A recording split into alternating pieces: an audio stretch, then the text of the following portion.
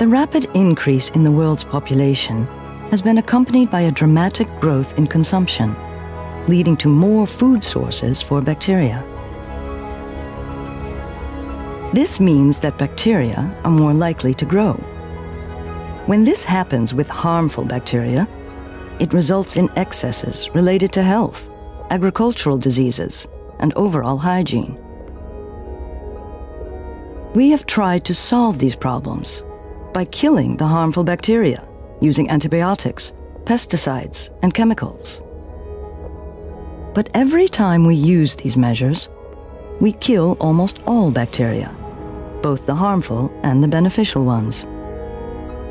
Only the strongest survive, and they have more space to grow due to the lower microbial diversity. New strains evolved that are more resistant to the higher chemical doses that we apply.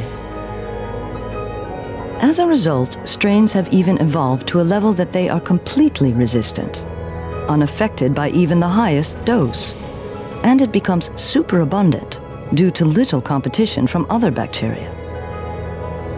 This has serious implications for our health and our environment.